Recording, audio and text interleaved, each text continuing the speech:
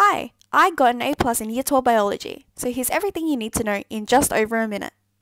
This is you. You have DNA.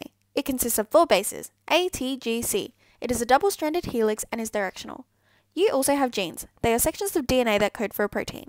DNA does transcription in the nucleus. DNA is now mRNA. mRNA goes to a ribosome. Now it is a chain of amino acids, aka a protein.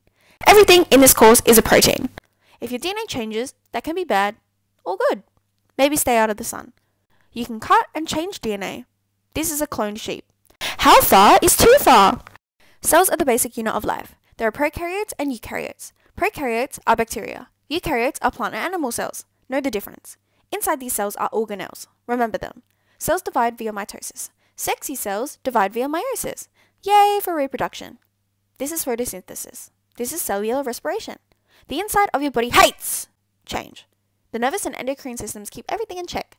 Your immune system stops you from getting sick. Here are some words. This guy is important. So is this guy. And lastly, we are ruining the environment. Bye.